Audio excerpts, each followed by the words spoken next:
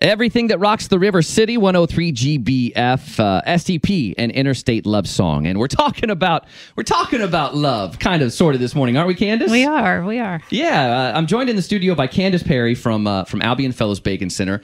And you've kind of been kind of a prominent feature on our websites and our YouTube channels here lately with our No More campaign. Yeah, I'm so excited that you are a part of that. Thank you so much for doing it. Oh, it's our pleasure. You know, we love doing things that benefit the community, and we try to do a little bit of good with the platforms that we have, more than just playing great music and doing fun contests and stuff.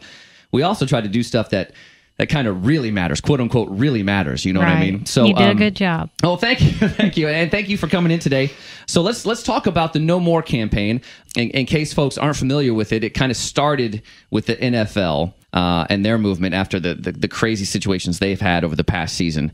And we kind of piggybacked on that, and we're doing our own local No More campaign. But what does that really mean when you see No More or you hear No More? Right. The No More campaign is a national campaign with the intent of just bringing the conversation forward, elevating that dialogue.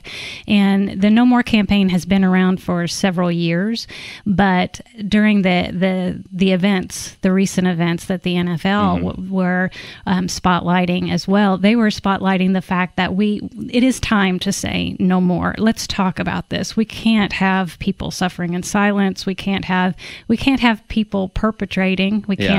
We just can't have that in our communities. And so with that national elevation on a local level, we wanted to parallel that. We wanted that message to be spread and shared in our own community. Well, that's kind of going back to what you said at the beginning of your statement, it's kind of a sad statement to me is, I'll be honest, I didn't even realize that this has been going on for years and years and years. The first I kind of noticed it or saw about it was with the NFL, and I thought, well, they started this. Right. That's a sad statement to me that the word wasn't out before then, and it took the events of this past NFL season to kind of make it a national conversation. So I'm glad to hear that it's been going on. I'm glad to know now that I know more about it and that we're a part of it. And so we've teamed up obviously with you and the Albion Fellows Bacon Center and the Evansville Police and the Vandenberg Sheriff's Department.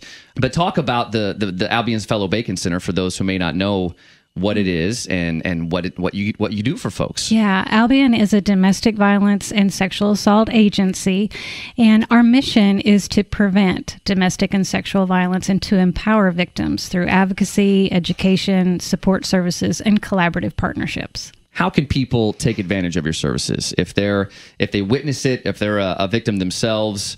What do they need to do to take advantage of your services at the Bacon Center? Yeah, very easy to plug in. We have 2 24-hour crisis lines. I would encourage people to call us. Just reach out. Give us a call at 812-422-5622. We also have a website where an individual could not only look over the services that we provide, but look for volunteer opportunities. If they are interested in plugging in or supporting, they can go to www.albionfellowsbacon.org. And what are some of the services that you offer there, if you could get kind of specific? Right. We're probably best known as a domestic violence shelter. So we do provide shelter to victims and their children.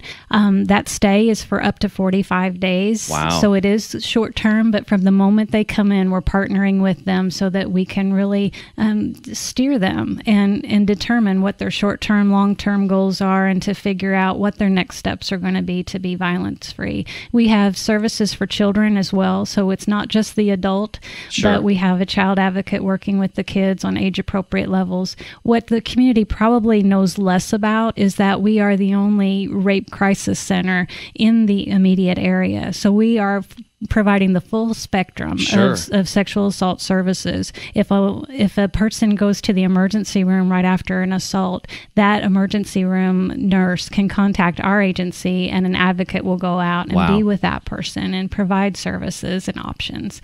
So that crisis response is very unique to our agency. And again, we're the only agency in the area that provides a 24-hour crisis response for both domestic violence and sexual assault. We're talking with Candace Perry from Albion Fellows Bacon Center, and you've got some amazing people that work with you there, including some former victims. We actually have one of the videos with our No More series up at our YouTube channel and our websites is of a former victim who now works with Albion Fellows Bacon Center. Right. And she's a powerful survivor. Mm-hmm. She really has a fantastic story. Her journey has been just very unique to her, and she is a success. She can look at a client and say, you can do this because I've been there and I did it. Yeah. You're dealing with folks that have been where you are or where you may be heading, and they certainly know what they're talking about. Yeah. So again, the numbers for folks that want to reach out to Albion Fellows Bacon Center. What's the phone number again? 812-422-5622. And the website is? www.albionfellowsbacon.org. And if you can't remember those, you can always go to our YouTube channel, which is youtube.com/103GBFRocks, or even to our website, 103GBFRocks.com. That's where you'll see a handful of No More videos with even more of those videos to come. So again, thanks for your partnership with us, and hopefully we can continue to get the word out. Thank you so much.